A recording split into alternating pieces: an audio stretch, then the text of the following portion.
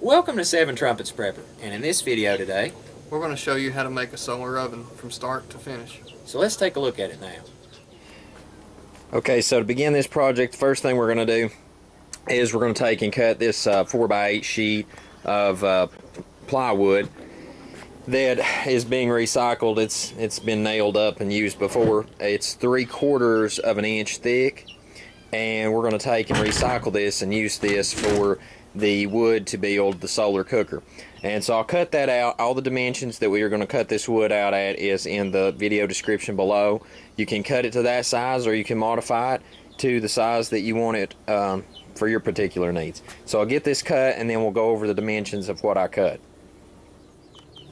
Now, to join these boards together before you put the screws down, I would advise putting this Loctite part number 5699 gray silicone gasket maker in between it. The reason being is not only putting it on the inside but around the inside edge too, is to stop the heat from escaping. The reason I would recommend using it is because it's good up to temperatures of 625 degrees Fahrenheit. And ladies and gentlemen, just let me explain to you real quickly that if you do get your hot box to that temperature, you need not worry about the gasket. You need to worry about the whole box, because wood begins to gasify at 451 degrees. If you've seen my episode on National Geographic, you know that with the wood gasification. But anyway, this is low odor, non-corrosive, low volatility. So I mean, this should stand up really good in your box. Okay, so we've completed our box, the rough framing of it. Now disregard this right here and this framing pieces right here. I'll get to that here in just a minute. But now for your bottom, the overall dimensions should be 23 1/4 inches by 23 1/4 inches as far as what we done for our measurements. And then for two of the sides, you need it to be 21 1/2 inches by 21 1/2 inches. And then the other two sides need to be 23 by 21 1/2 inches. So there you go. That's the measurements as far as that on the sides and bottom. Now, right here, what we're going to do next is we're going to put in a 1x1 on the inside, or I'm sorry, a 2x2, and we're going to put that on the inside, and that is going to be the lip around here for our glass to set on, which is going to be Lexan, and we'll get to that here in just a little bit. But right here, this top cap is a 1x2. And what that's going to be is that's going to be the barrier around this that helps hold the glass in place and set against this. Now once we're done with this, we'll sand this down real smooth right here, and that way the glass sets real good and snug against it. And we'll make sure that that sets good and flush, because we don't want no heat escaping past it. And then after that, then we'll do the paint work on the inside of this, and we might put some insulation in this and tile later, but just for the time being today, we're probably just going to do the paint work on it and see what the temperature will get up to today on this segment of the video. Okay, so now we've got the trim around the box, and we've got it to where the glass can set in here, then be picked up and put back. We've got some knobs for the glass too, but we'll work on the Lexan here shortly. What I'm going to do now is I'm going to take some trim, this 1x2, and I'm going to go around the outside of it, all the way around the outside of the box, just below the lip right here, and that is going to hold the solar covering that's going to go around it. That's going to hold that into place that you'll see here later. So I'll do that now, and then we'll take a look at it again. Okay, now we've finished putting the guides on the side of the box now for the solar mount to go on and reflect light into it. I've got this upside down because we're getting ready to do the painting on it.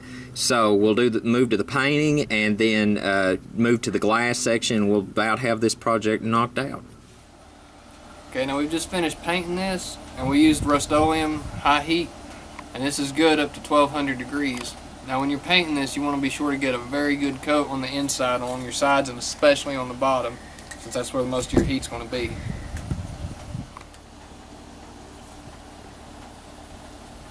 Okay, we're about to cut out our lid, and we're using a repurposed piece of scrap Lexan glass. It's 3/8 inches thick. Now you don't want to use regular glass or plexiglass because they can break, and plexi especially gets brittle after time. So you don't want those to break, and this will allow a lot of flex, and It's more versatile for that. Okay, now we're going to drill holes into our Lexan to insert our screws and attach these knobs. That way you can lift the Lexan out of the stove whenever you need to open it up. And these are 1.1 inch knobs that we're using on here. Okay, we've attached the knobs to our lid, and we used a 5/32 drill bit to drill the holes for the screws. And we actually used washers. We used 6 of them to give this enough space. That way you can wear your mitts, because you always want to be careful and use your protective equipment. And that way you don't burn your hands on the glass, because it's going to hold a lot of heat. And the Lexan's actually good for up to 400 degrees, and that heat can transfer into the metal. So obviously you want to have enough room to get your fingers under there when you're wearing some kind of glove. Okay, now what we're going to do is we're going to use these, and we got this insulated wrap right here. And what we try to do is keep in mind, in case of disastrous times, the things you could actually take out of your home. And a lot of this is used around air ducts and heating, just like this tape right here. It's reflective. It's used around your AC ducts as well. And during hard times, you may not have that luxury, so you could actually pull materials from that and use that in making a solar cooker. Okay, now what we're doing here, as you can see, we've already fastened these. These are little 90-degree angle braces. You can get these at Lowe's. And what we'll do, you'll measure in 4.5 inches from the outside corner up here.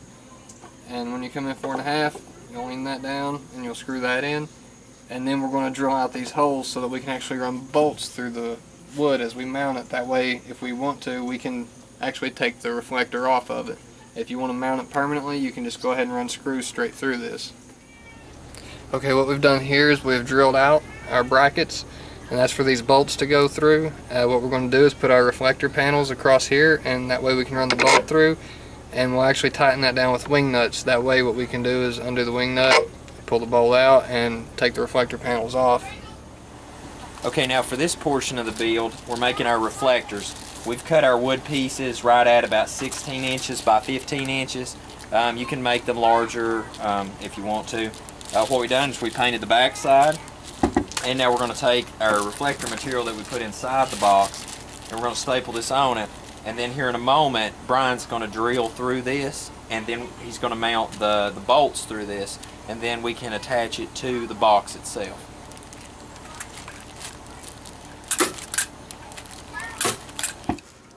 Okay, what we're doing here is we're taking reflective tape and we're going to put it around our edges. This is an exposed edge. This is what they will look like when we get them done.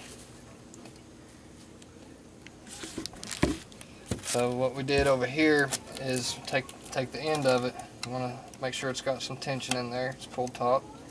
Wrap that around, and then you're going to take and just fold down the corner. That way you don't have it wadded up on itself. Pinch that down, and then just come across the top and gently curl it around.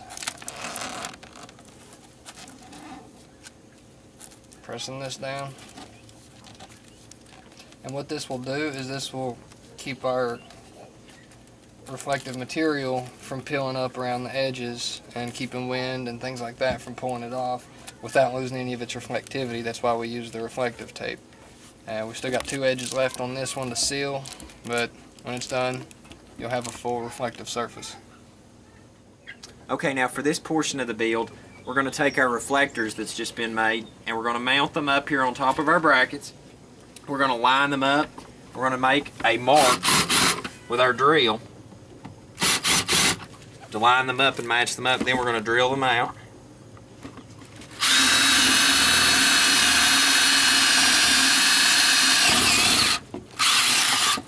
And then we're going to do likewise at the top.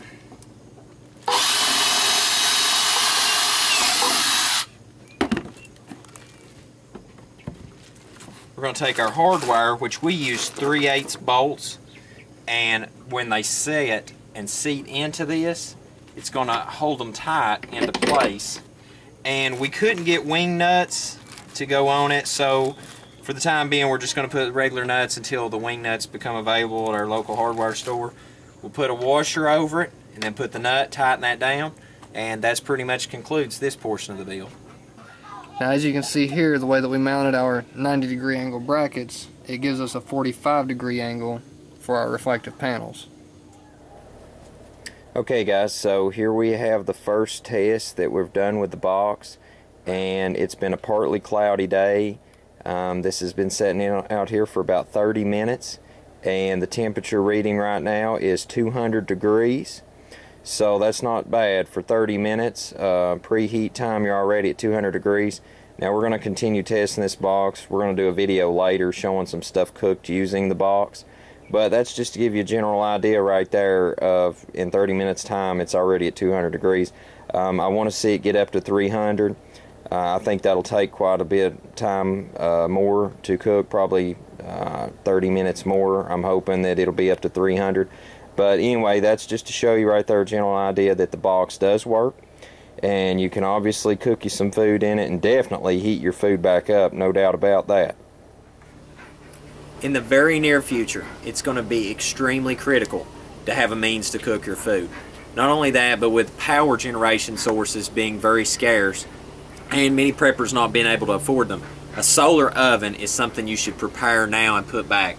Because a solar oven, even though when trumpets 1, 2, and 3 take place and a lot of the atmosphere will more than likely be darkened, as today there's a lot of cloud cover and we're still able to hit 200 degrees with this oven, and it's very simple put together, that gives you a means to cook food.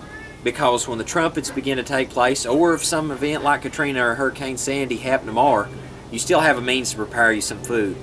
And that is going to be critical later down the road. I just cannot stress that enough.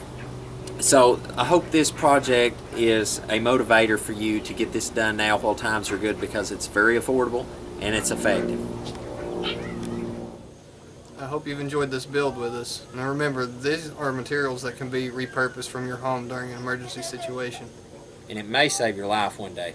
When power's not there on the grid, or you don't have gas or other means of cooking, this right here will give you the availability to cook your food and have it prepared where you can eat a warm meal. So until we see you again here at Seven Trumpets Prepper Channel, we hope you have a most blessed day, in Yahushua's name.